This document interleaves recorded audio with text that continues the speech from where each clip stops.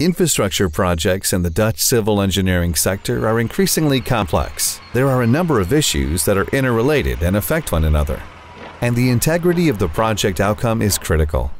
To keep these projects manageable, the organizations involved in the civil engineering decided to collaborate and use systems engineering, SE. This SE approach focuses on controlling complexity and risk, building it right the first time, taking a full lifecycle approach and sharing information. Projects that use SE first consider customer demand and needs and focus on the needs arising from the entire lifecycle of the proposed system. From these needs, the functionality of the system is determined and described. The design phase assesses of whether it is technically feasible to achieve the customer needs, known as requirement verification. At the start of the process, the customer need is not well defined. Using an iterative process, the broad needs are refined, leading to a firm definition of needs and solution based on the needs.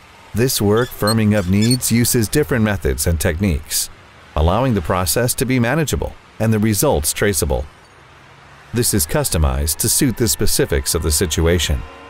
Throughout the SE process, the information, needs converted to requirements, then solution, must be captured in a clear, unambiguous, and traceable way. This is a key aspect of the SE approach, which depends on clear, traceable, open, and complete information. This means capturing requirements, recording decisions, and managing configuration. Verifying that solution meets requirements and validation of requirements are all essential.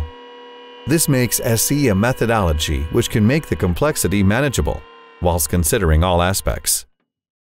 As a result of using SE, more and more projects are built right the first time, and in both use and maintenance, satisfy the customer demand.